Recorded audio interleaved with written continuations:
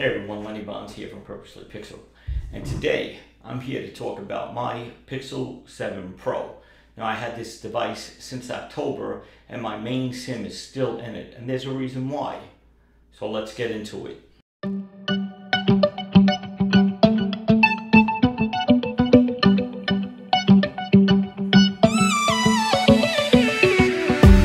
I know there are a lot of new phones on the market, but I've been very happy with my Pixel 7 Pro. That's not to knock the other phones. I'm just very happy with the Pixel 7 Pro, and I'm going to share my reasons why. And I would love for you to comment below to let me know if you had a Pixel 7 Pro or if you haven't had one, and what's the reasons for not getting one or trying one, and what's the reasons as to why you gave it up. But I'll give you my reasons why I'm sticking with the Pixel 7 Pro. First, the camera. The camera on the Pixel 7 Pro has been absolutely amazing. It's one of the best cameras on the market. I'm always impressed on how the pictures come out in any condition. So whether it's night mode, macro, wide angle, it performs very well. It's top 3, if not top, depending on what situation you're talking about. Still photography, I think it's the king, still the king. Even with the 1-inch sensors, I still say the Pixel 7 Pro is still the king of still photography. And I wouldn't crap on the video either. It's not the best in its class, but it definitely performs very well. Another reason why I stick with the Pixel 7 Pro is the software. The software is great. It's smooth, it's clean, it's simple. Android 13 has been working excellent on this device. I've been almost bugless. I mean, I'm running Android 14 now, but Android 13 has been absolutely excellent for me. Big difference from Android 12 and the Pixel 6 Pro. The Pixel 7 Pro has been performing the way a flagship should perform. The other thing is performance. The performance on the Pixel 7 Pro is top-notch.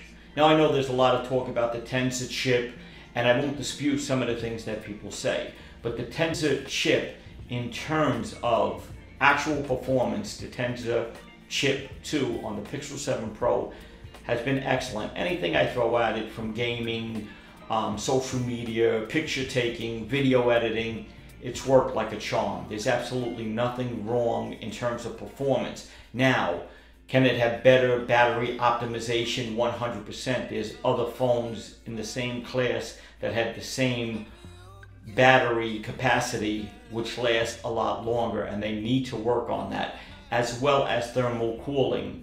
The Pixel devices seem to heat up a lot faster than other devices. So definitely, it's not perfect, but the Tensor chip in terms of performance has been doing fine, definitely.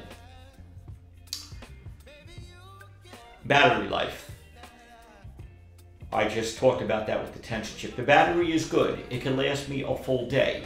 But if I'm going to extend and maybe go into the later hours of the night, I would definitely need to recharge this phone.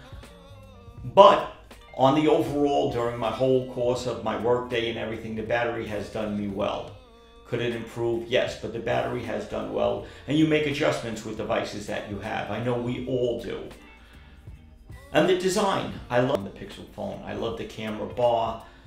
I prefer the brush metal that's on the Pixel 7, but the chrome looks nice. It looks elegant. The sides are nice.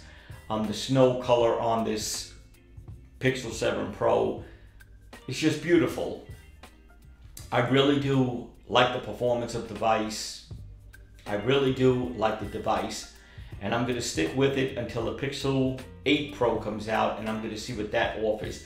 Hopefully it addresses some of the issues that we have with the overheating and the battery performance. But other than that, I've been extremely happy. Like I said, the software is buttery smooth. It's the Pixel software, and that's what, really stands out for me. Plus all the other features that you get with the Pixel devices, from the Hold for Me, Direct My Call, Now Playing, etc. These are the added little features that make the Pixel device, in my opinion, special. Like, there are a lot of great phones out there, but I'm really happy with my Pixel 7 Pro.